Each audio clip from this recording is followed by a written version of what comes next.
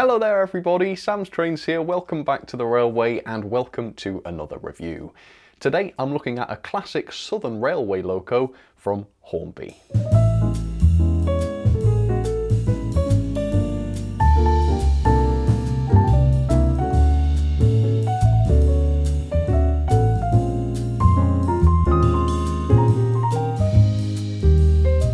This loco has been around for almost 10 years now, and I thought because it's been so long since I last reviewed one of these, I would update my review and give you a fresh look at it. I also wanted to look at this loco because technically it is a pre-grouping loco, and yet Hornby have only ever released this in post-grouping liveries, which could be a missed opportunity. So the locomotive is this. It is the S15 locomotive. And sure enough, this was not introduced to the Southern Railway as we see it here. This was an LSWR locomotive, a pre-grouping loco, like I say. Now, I suspect the reason that Hornby have never, to my knowledge, done an LSWR version of this model is because in the 1920s, Richard Mansell did some modifications to the class, which, according to the photos, changed the appearance of the loco quite considerably. So if this model, if this tooling depicts the locos after those modifications in the final batches, that would explain why it would be a bit improper for Hornby to come back and release this in an LSWR livery. But we do live in a world where Hornby can take an existing loco, like the B17 for instance, and do a new body for it, a streamlined body in that case. And with pre-grouping locos being as popular as they are these days, hopefully that will be a possibility with this. But today we're going to take a look back at this loco. We'll see what it's like, see whether it still meets modern standards or not, and see whether this is a loco that we want to see come back. The latest RRP I could find for this loco was £155.99. That was a few years ago, I believe, so that explains why it's a bit cheaper than you'd expect it to be today. And when last available at the retailers, this thing was available for around £100 or just a bit less. I paid £99 for mine, which again, by modern standards, seems very good indeed.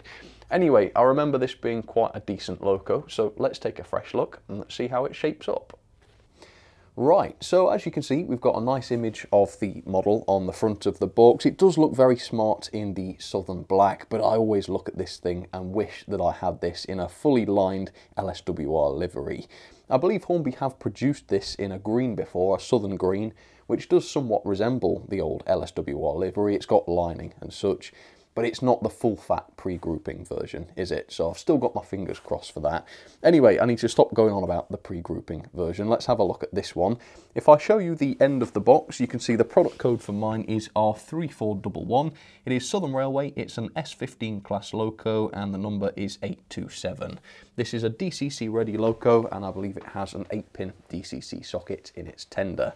If I show you the back of the box, you can see that an early classification for this loco classified it as an A. And then in the centre here, we've got a brief history on the class. If you'd like to pause and read that, feel free to, although I will give you a potted history in just a sec. And then on the far end of the box, we've got some drawings from Hornby themselves, dated 2014. So next year, this will be around 10 years old. Where has that time gone? It's quite scary. But that's pretty much all there is to see on the box. So with that, let's get this out and let's find out what this is like. Here we go. Should get a good look at it straight away. There you go, nestled inside its blister pack. Yeah, it's a smart looking loco, isn't it? And even though the livery is simple, I do like the sort of yellow and green numbering and lettering. It does add a bit to the plain black, doesn't it? Okay. Alright, so we've got some paperwork. It's probably just your standard Hornby booklet. Yes, it is. So this is for the S15 class, and let's open it up and have a little look. So it's very, very basic. You've got a bit about lubrication here. It's just literally the crank pins and the axles. Accessories, there are lots of accessories with this loco. As you can see, you've got steps, cylinder drain cocks, etc. Body removal, yeah, it's quite easily done. A couple of screws, pretty standard. Connecting the loco and tender together, obviously you've got a drawbar and then a plug for your electrics, so that's fairly standard. And yet there is the 8-pin decoder socket in the tender where there is room for a decent sized speaker. And then on the back we've got just a bit about the brake rods, and the brake rods look quite elegant, I always think, on these. Interesting shape to those. Alright, so with that, let's open up the blister pack and let's have a look at the accessories that are included. So it's quite a hefty bag full this time, and here it is. So yeah, the cylinder drain cocks look very fine and they are painted, which is good to see. You've got that quite elegantly shaped brake rigging that I was talking about, there you go. You've got a NEM coupling for the front of the loco, which you can fit if you like, and then various buffer beam details such as pipe work, etc. Seems to be some steps in there as well, so you could really enhance the loco if you wanted to fit some of that stuff. But let's see what the loco looks like straight out of the box. And yeah, the packaging's weird on this one. You open it down in the bottom corner for some reason, and then the whole top flips upwards. Right, let's have a look at the finish then. This is a few years old now, so is it going to match other locos in terms of its finish? Well, I guess this plastic had a bit of oil or grease on it actually, because the top of the loco looks a little bit greasy. So let me just wipe that. There we go. No harm done, I don't think. Alright, so yeah, the finish is quite plasticky. I think a modern loco would be noticeably different from this because it would have a higher quality satin finish. This finish though is fairly typical of Hornby locos from sort of 5 to 10 years ago or whatever, so it's no big surprise. But it doesn't look bad by any means, does it? Right, let's lift this up then and see what this is like. So the weight of the loco is actually not too bad. There's not a lot of metal work on here. The running plate is just made of plastic, as is the boiler and the smoke box and the firebox and the cab. Yeah, it's mostly a plastic body. I think it's mainly the chassis that is made of metal, but the weight doesn't seem absolutely terrible. Also, another really interesting feature that I like a lot about these locos is the tender, because this is a bogeyed tender, and that's a very rare feature on a British loco. In fact, I've only got a small handful of locos in the collection with a bogeyed tender, and they're all very similar to this. They are the Southern Railway 460s, the N15, the Lord Nelson, and of course this, the S15. So these Southern locos really have some of the biggest tenders of any British locos, which is cool. But there you have it, yeah, it's a very smart loco. As you can tell, the level of detail is pretty impressive, even on first glance, and I will give you a much closer look at the level of detail in just a second. But for now, let's have a bit of a background on the S15 in real life, and then we'll take that much closer look. The S15, as I say, started life in 1920 when the first of 20 examples was introduced to the LSWR to the design of Robert Urey. The design was largely based on Urey's previous work, the H15, which is not one that we talk about very much, and of course the N15, which we do have here in 00 scale, the latter being introduced just a few years prior in 1918. The N15 and S15 were very similar indeed, except the S15 had smaller driving wheels to make it better suited for hauling freight, although the S15s did occasionally haul passenger trains too. Further S15s were then built by the Southern Railway in 1927, when 15 more examples were added to the fleet, bringing the total number at the time up to 35.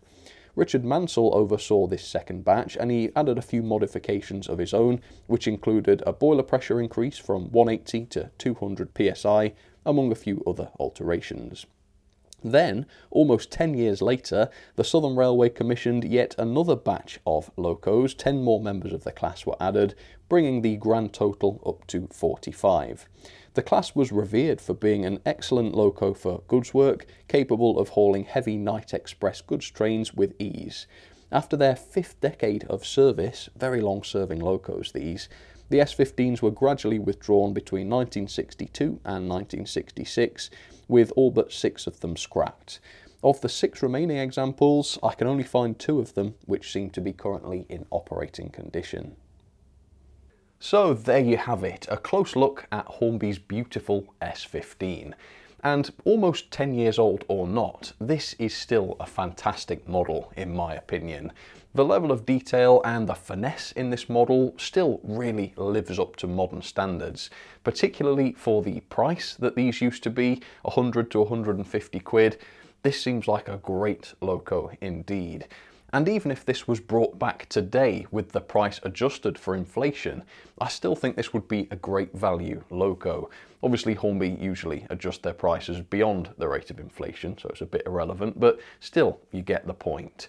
The loco's not quite so modern in its flashy features. It doesn't have any LEDs or pre-fitted speaker or anything like that. And if this was brought back today, I'd expect the finish maybe to be a little bit better because it is quite flat and plasticky. But generally, yeah, the loco's details and features are absolutely fine. The loco is, however, quite plasticky. The body is obviously plastic and the finish reflects that. And also the running plate is plastic as well. Now, visually, that doesn't make too much of a big difference because, as you can see, the running plate is perfectly straight. But of course, the plastic nature of the loco's body does have an effect on the weight, because loco and tender only weigh in at 300 grams, which makes this the lightest of the 3 Southern 460s that Hornby produce, lighter than the N15 and lighter than the Lord Nelson. That does make sense because this is the smallest of the 3, but a bit more metal on the body would have made this more impressive from that point of view. But still, let's take a closer look at what this loco has to offer. Because it's a plain Southern black, there's not much to see in terms of livery except the running number on the side of the cab, which is nicely applied, as you can tell. And the only other splash of colour we have on this is the pipework. So you've got the pipework under the cab, which again, for 10 years old, fairly complex really. And then you've also got some pipework on the side of the boiler, and the reverser rod here and the associated mechanism at the other end, that is separately painted, but just made of plastic.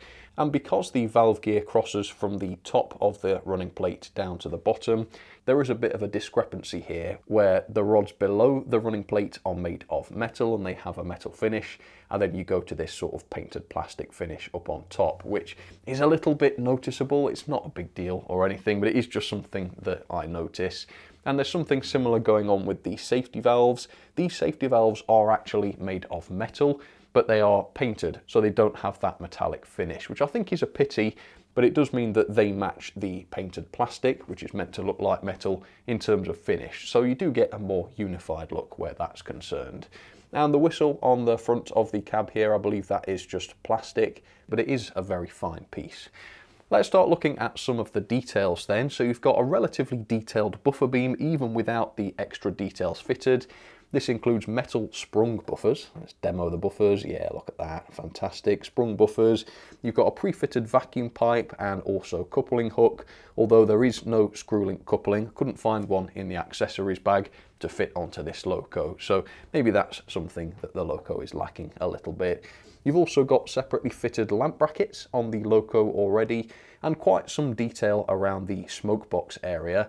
The smoke box itself being pretty detailed as well, with the separately fitted lamp brackets and handrails on it.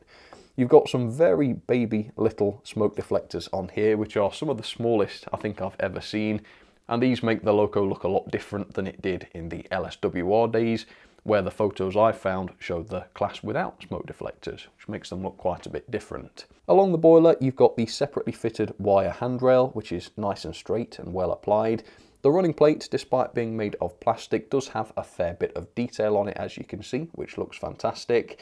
The valve gear looks very fine as well. There's even some nice cast sections to it, which look very, very good indeed. The wheels are also well done. You've got the moulded plastic centres with the metal tyre, and therefore you've got much more realistic looking axles there and some good detail on the wheel face itself. And even the chassis has detailing to it. You can see there are rivets and pipes on the chassis itself, which is awesome. And then the cab itself has some nice separately painted window frames, which I think look really good. The glazing here is good and flush too. And then the highlight of the entire model is the cab. This cab really rivals what Hornby are producing today. You've got fully painted gauges, separately fitted controls such as the reverser and the regulator. The water gauges have very intricate painting on them. Obviously the back wall and the sides of the cab have the cream paint on them. The little surfaces in there are painted separately, and you've even got little details away from the back head which are also painted. Truly, truly one of the greatest cabs ever, and it makes such a difference. This is quite a plain looking loco, so it really needs that detailed cab, so that when you really start looking at the loco you think, ah yeah, there is a lot of detail here. The tender is similarly interesting really. You've got again quite a plain black finish, though the southern lettering is done nicely. Like I said earlier on, this is a bogie tender, so we've got bogies on here which are very detailed actually, even without the brake rigging fitted. So you've got the axle boxes and the springs which look great, some very, very fine moulding on those which looks good. You've got the gigantic coal bunker here, the coal load being a separately fitted part. Lots of detail around the front of the tender, including this handle which is separately painted. And then around the back you've got a similar level of detail with another painted running number, more separately fitted lamp brackets, a separately fitted vacuum pipe, and a slightly different, slightly smaller buffer design on the buffer beam, which is painted red. And then in terms of coupling, you've got the NEM tension lock, which is fitted into a NEM pocket connected to the rear bogie. So that should eliminate any issues relating to the long wheelbase of the tender, connected to the bogie, not the tender body, which is smart. So there you have it. What a gorgeous, gorgeous loco. It is relatively plain because of its livery, but the level of detail, in my opinion, is very, very impressive. I particularly like the cab. I think that is the greatest feature on this loco. So that is what the loco looks like. Now let's move on. Let's have a look at the mechanism. Let's see how this loco runs. And of course, let's hook this up to a nice southern themed freight train, and let's see how it gets on around the track. So there she is down onto the track, the lovely Hornby S15, and I will show you her performance in just a second. But first of all, let's talk a bit about the mechanism, which on the whole is really, really good, I think. First of all, you've got full pickups on the tender wheels, which means that you've got 8 extra pickups on this loco.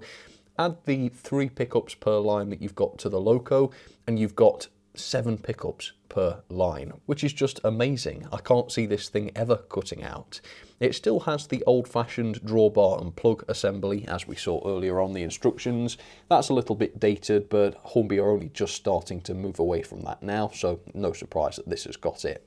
The base keeper plate is held on by a series of screws, and if you undo those, you will see that the base keeper plate is fully removable so that you can clean the pickups and also oil the axles. You've got proper turned brass bearings on the axles, which is a fantastic feature. Obviously, I like bearings, they do make a big difference. And then you've got the gear, which drives the rear axle, which is quite interesting. Body removal is fairly easy, although the front body screw is covered up by the bogie. So you have to well, you don't have to, but it's much, much easier to remove the bogie in order to get to that screw. One screw at the front, one screw at the back, and the body is removed. The chassis is a die-cast metal one. It's where most of the loco's weight comes from. And here is the motor, which is a 5-pole motor. Now, this motor, unfortunately, while it should be good on paper, and I have known these motors to perform well, particularly here in the S15, these motors do cause problems, and the issues with this motor are quite well documented. It is the same motor that Hornby used in their new 9F, and as you know, I didn't have a good experience with it there, and also in that B12 that I had problems with. And in fact, the motor I have here in this S15 is not the original one. This is a cheap replacement I bought from China, which is exactly the same thing, by the way. The original one didn't fail outright, but it was just starting to get a little bit sluggish. So I decided to try one of these cheap Chinese motors to see if it was the same thing, and sure enough, it was. As you can see, I am down 1 flywheel. This motor would have had 2 flywheels originally, so when I quoted the weight to you earlier on, you can add another 5 to 10 grams if you like. And the pulling power tests I do later on, I did add the extra 10 grams to the loco just to simulate the weight with that flywheel. It still has 1 flywheel fitted though, because that's how the motor couples to the drivetrain, so that gives you an idea what that would have been like. And then the gauge comes in at 14.2 to 14.3 millimeters back to back, which is fairly close to the standard.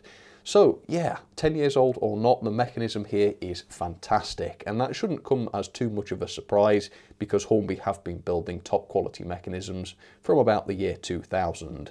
The only question mark is over that motor, and like I say, it's not a terrible motor by design. On paper, those motors should be great. It's just in practice, in many cases, they are not, in my experience. Poor torque and quite sluggish, but I'll show you how this one runs in just a second.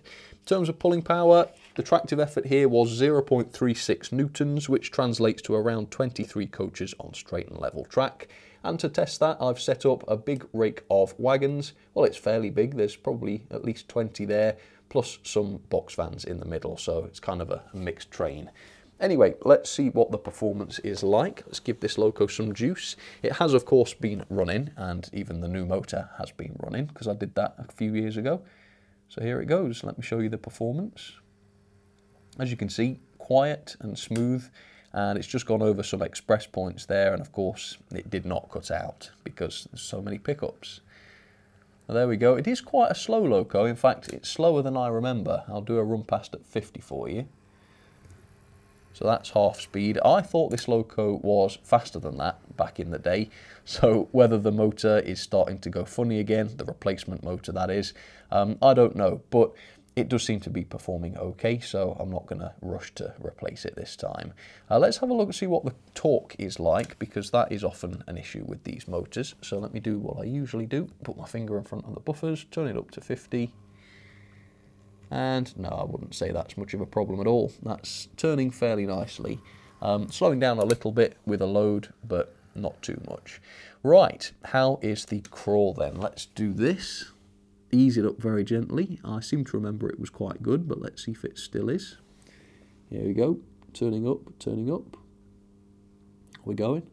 Thought I saw it move. Let's go a bit further. There we go. Oh, a bit more. Yeah, so there you go.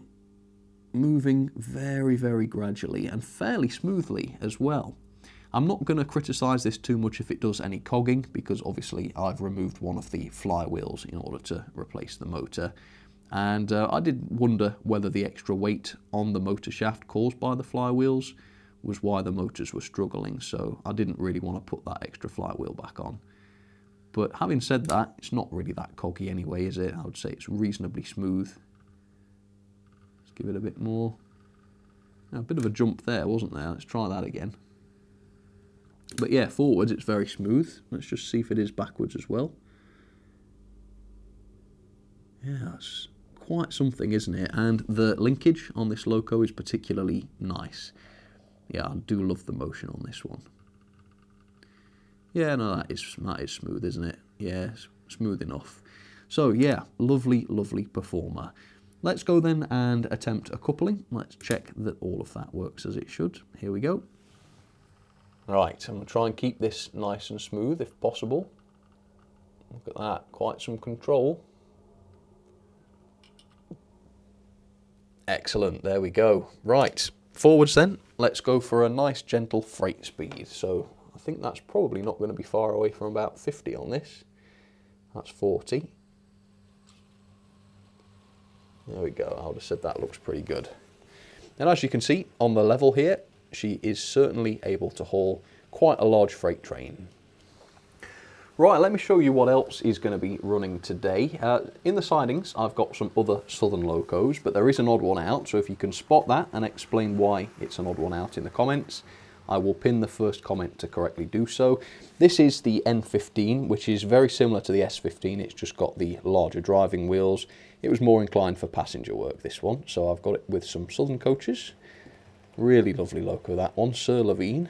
And then on the inside line, we have the latest addition to Hornby's range of Southern Region 460s, and that is the Lord Nelson class. And this came out much more recently than the S15, but it's actually no better in terms of features. It's only a little bit heavier, despite being much larger, still plastic construction.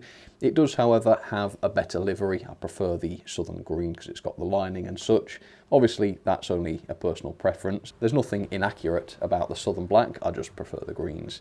Anyway, let's catch up with the S15, see how she's getting on with her freight. Okay, so here she comes, approaching Gordon's Hill. Reasonable length freight train. Let's see if there are any issues with the torque around the curves.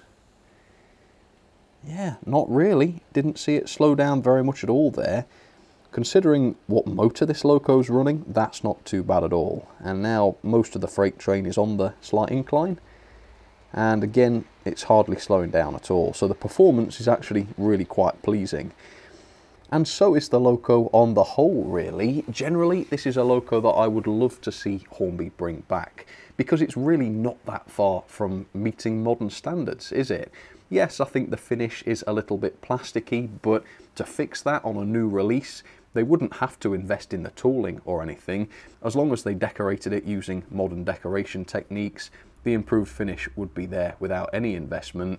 And yes, it doesn't have flashy features such as firebox LEDs or pre-fitted speakers, and sure, Hornby could add those if they wanted to, but I don't think it would be that necessary. As long as the price was right and as long as it wasn't too expensive, I'm sure this loco could come back almost exactly as it is here today and be considered a perfectly modern and acceptable model. I really do like it. The big thing that I would love to see, though, would be for Hornby to tool up a body for the pre-grouping version of the S15. Obviously, that would involve a little bit more investment, but it is something I would love to see, because a lot of the pre-grouping locos we've had to date have been the smaller and daintier ones. This would make for a significantly larger pre-grouping loco, which is something I would love to see.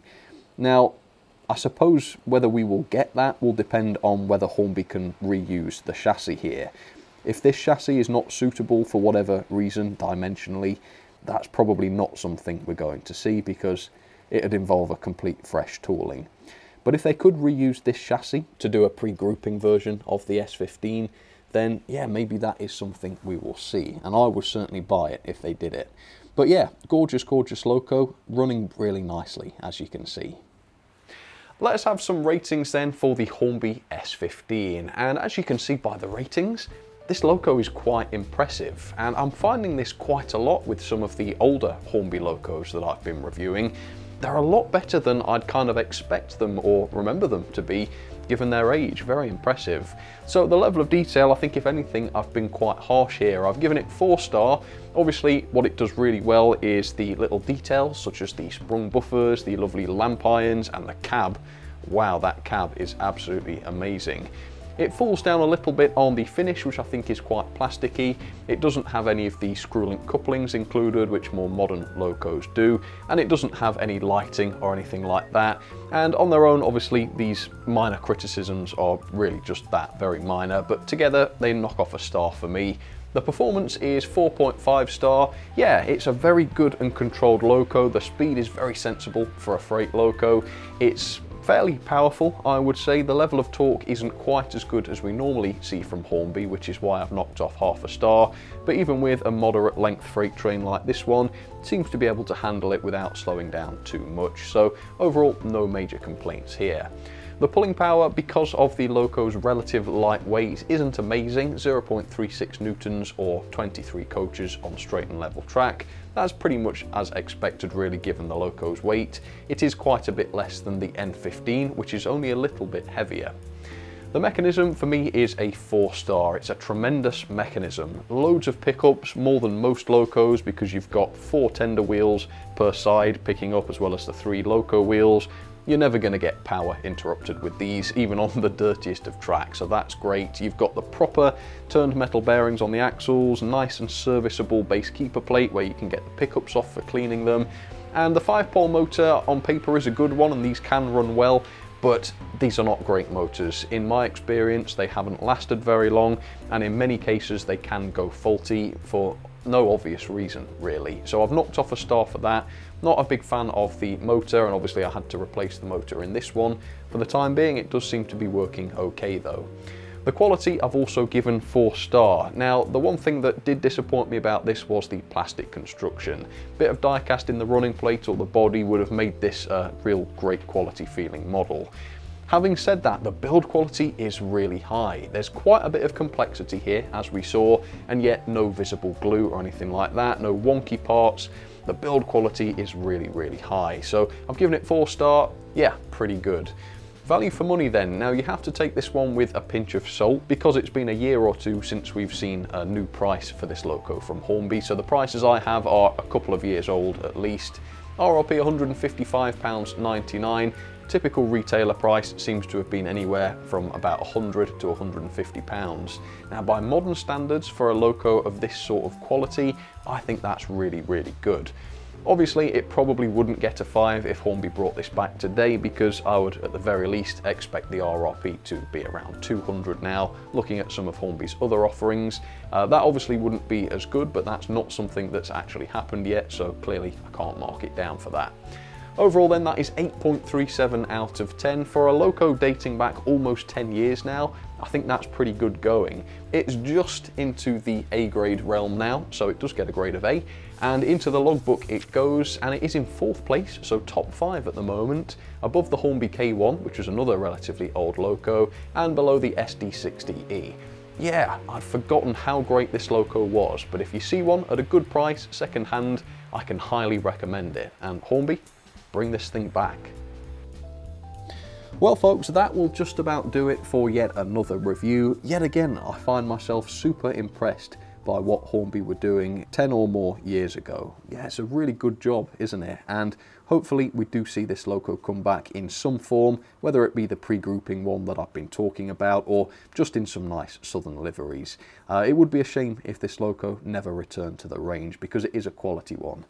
But let me know down in the comments what you think about this one. Have you got one of these? What do you think about the mechanism and the motor? Have you had any issues? Let me know if so. And any other thoughts you've got on the model, please do share them with me. But for now, I'll say thank you so much for watching, and I will see you again very, very soon. All right, cheers folks. You take care.